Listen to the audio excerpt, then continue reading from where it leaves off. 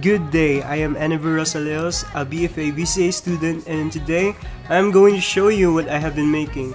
This is my plate number 1 in visual perception, which uses the psychology of colors, and it is a semi-abstract artwork.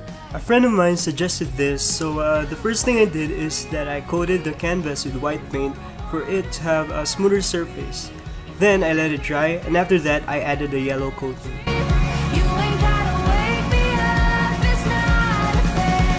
And then I did the sketching part.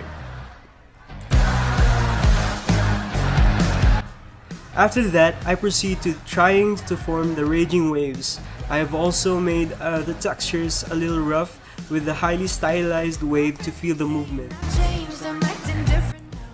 I've also chose darker colors for the focal points to have a contrast with the background and to make it stand out. I've made the tentacles brighter for it to have contrast with the raging dark seas at the back. I have also made the background a little bit darker for the lightning to shine, which will eventually be added later on.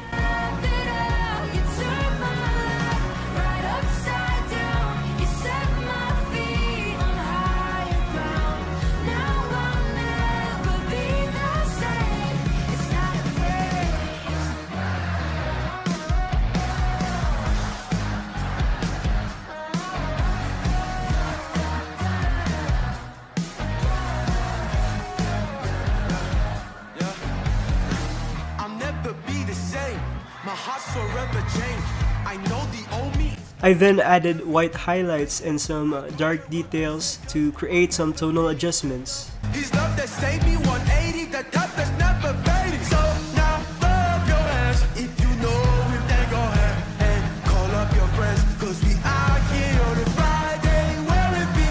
And if you owe it on to Jesus, so do your thing. 1, 2, 3, 4.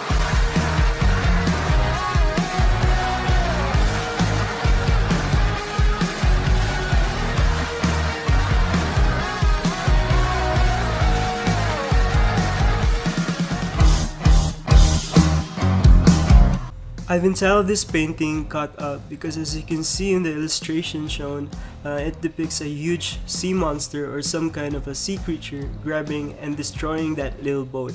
And the thoughts behind this is that I see it as a portrayal of what I feel at times. Sometimes I get caught up in fear, anxiety, and with the wrong thoughts in mind.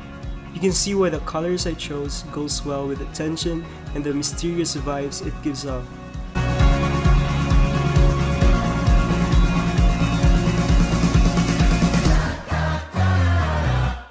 Sometimes it is okay to be vulnerable, and although feelings are natural and is not bad, what you consider to do next is what matters.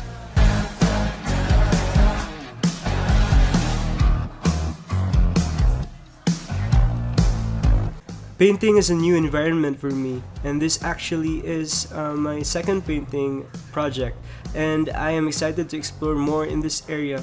Making this artwork helped me release the pressure and appreciate the colors in life, and to cherish the value of the colors in the art world. That is all. Thank you and God bless.